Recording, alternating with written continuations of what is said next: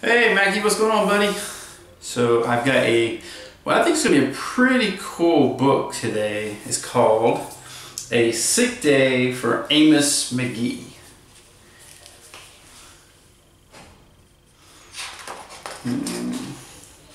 Let's see if we can get started here, buddy. So Amos McGee was an early riser. Every morning when the alarm clock changed, he swung his legs out of bed and swapped his pajamas for a fresh pressed uniform. He would wind his watch and set a pot of water to boil, saying to the sugar bowl, "A spoonful for my oatmeal, please, and 2 for my teacup." Belly full and ready for the workday, he'd amble out the door. Every day, Amos waited for the number 5 bus. "Next stop, City Zoo," the bus driver would call. 6 a.m., right on time, he'd reply. Amos had a lot to do at the zoo, but he always made time to visit his good friends. He would play chess with the elephant, who thought and thought before making a move. He'd run races with the tortoise, who never ever lost. Sit quietly with the penguin, who was very shy. He lent a handkerchief to the rhinoceros, who always had a runny nose. And at sunset read stories to the owl, who was afraid of the dark.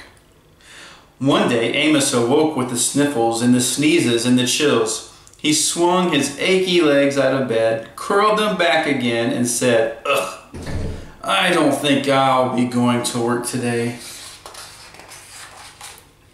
Meanwhile, at the zoo, the animals waited for their friend. The elephant arranged his pawns and polished his castles. The tortoise stretched his legs and limbered up. The penguin sat patiently, all by himself. The rhinoceros worried that his allergies were worsening.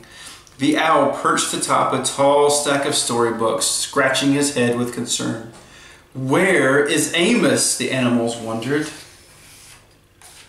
Later that day,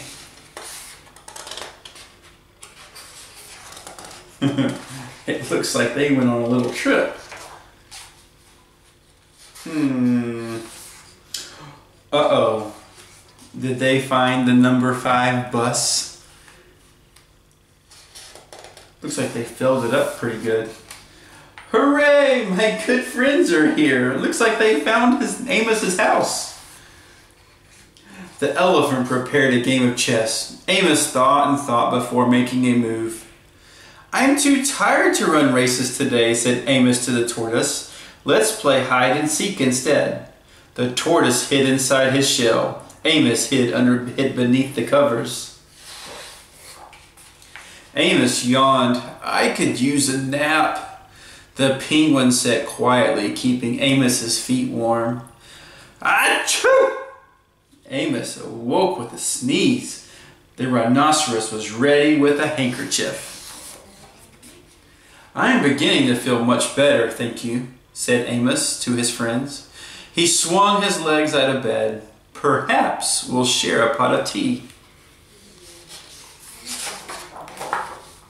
Amos wound his alarm clock. "It's getting late," he said. "After all, we have a morning bus to catch." So Amos said goodnight to the elephant, and goodnight to the tortoise, and goodnight to the penguin, and goodnight to the rhinoceros, and goodnight to the owl, who, knowing that Amos was afraid of the dark, read a story aloud before turning out the light.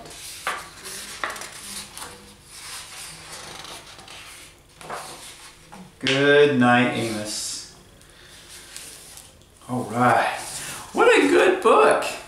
It looked like Amos had made lots and lots of friends at the zoo. And it was really cool that his friends took care of him when he was not feeling well. Yeah. Well, I hope you are feeling good today, buddy. I love you so, so much. And I can't wait to talk to you next time. I love you, son.